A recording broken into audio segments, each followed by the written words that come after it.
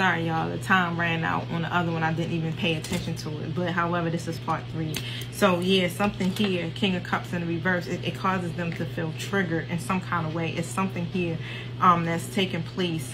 It's like whatever happened in the past. Okay, so with them, why they haven't connected with you, why they're not, you know, being with you. It's like they're uncertain, they're not clear, they're holding on to something here that has taken place in their life, and this is why they haven't made any type of transition with you. This is why they haven't offered you any type of love or to be in a relationship here, and it may be because of something that could have happened. Show me.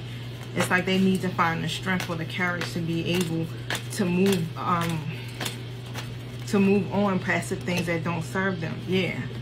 Because really it's like you are their 9 of Cups. Okay, they know that you are their person. They know that you make them happy. You're like a wish fulfillment.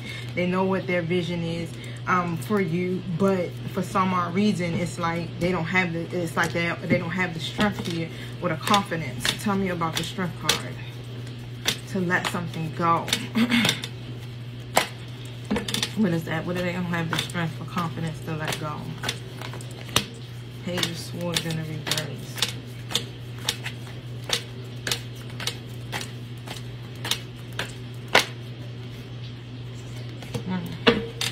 So Page of Swords in the reverse energy here. So something, it's like they either become very defensive or something here.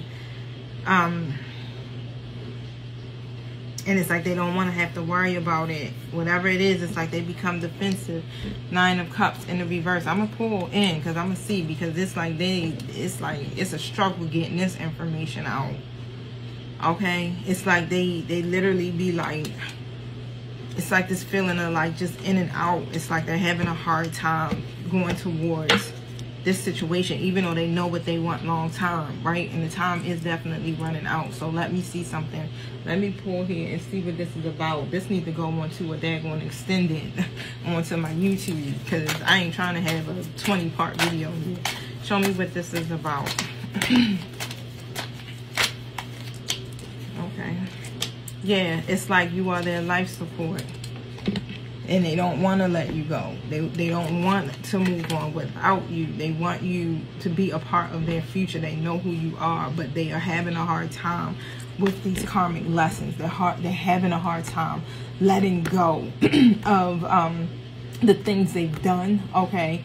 And also the cycles that they're in right now. All right, so look, stay tuned for part 4.